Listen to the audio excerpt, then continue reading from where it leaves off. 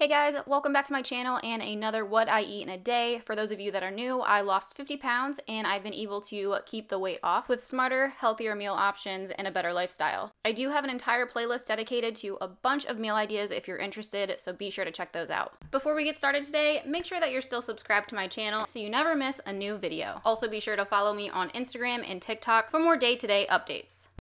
So let's get started with today's breakfast. This is actually a typical go-to for me. I have like a handful of breakfast meals that I kind of just cycle through. I'm typically not super hungry in the morning, but I like something that keeps me full until lunch. These are my two go-to yogurts. Yogurt can be really tricky because a lot of times you may think that you're grabbing something that's healthier, but it's loaded with sugar. So be sure to always check the nutritional information and labels. Yogurt can be such a great source of protein, calcium, and good bacteria for your gut health. I also like to add granola because of the texture, but it also helps to keep me full longer. If I am using the non-flavored yogurt rather than the vanilla, I also sometimes like to add a little bit of honey on top and cinnamon to give it a little added sweetness.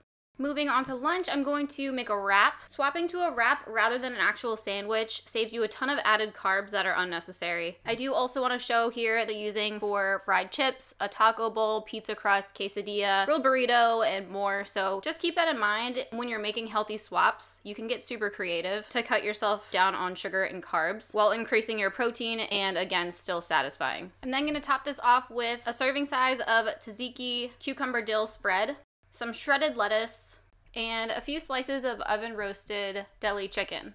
Then I ripped up a piece of American cheese in half, kind of messily, so it fits better across the wrap.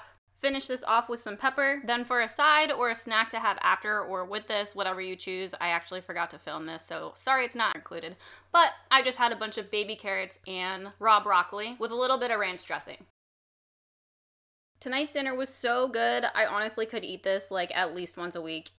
You're gonna need about a tablespoon of sun-dried tomato pesto, 2 ounces of baby spinach, 1 puff pastry dough, 1 tomato, 1 zucchini, half a teaspoon of garlic pepper, 1 ounce of light cream cheese, half an ounce of shredded Parmesan cheese, and 2 garlic cloves. You'll also need 12 ounces of salmon fillets.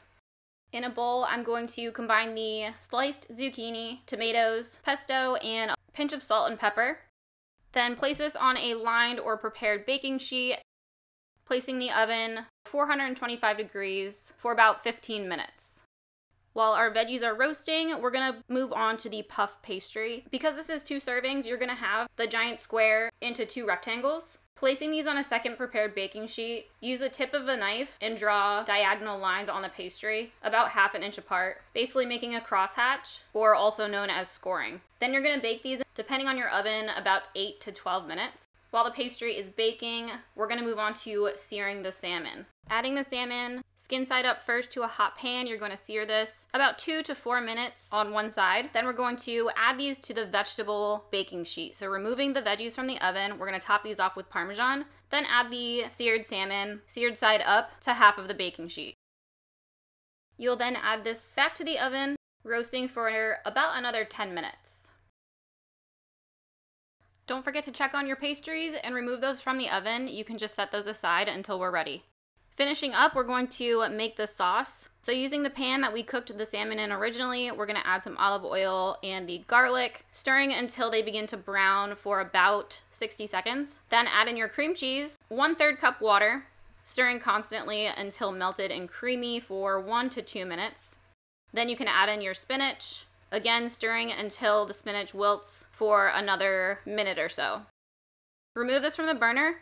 Then you can plate your dish, topping the salmon with the sauce, pastry, and veggies on the side.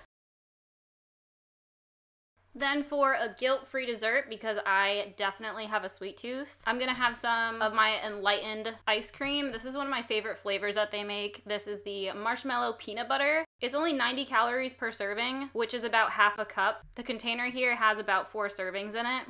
It's a great high protein option that's so tasty. It's low fat, low carb, low sugar, and higher protein compared to the leading, like regular, not so good for you brand ice cream. And it only has 3 net carbs. They have a ton of really great flavors, so definitely check them out. I'm a huge fan. So that's everything for today's What I Eat in a Day video. I hope you guys enjoyed it. If you did, be sure to give it a thumbs up. Don't forget to make sure you're still subscribed to my channel and that you're following me on Instagram for more day-to-day updates. I hope you guys have a great rest of your day. Thank you so much for watching, and I will see you in the next video.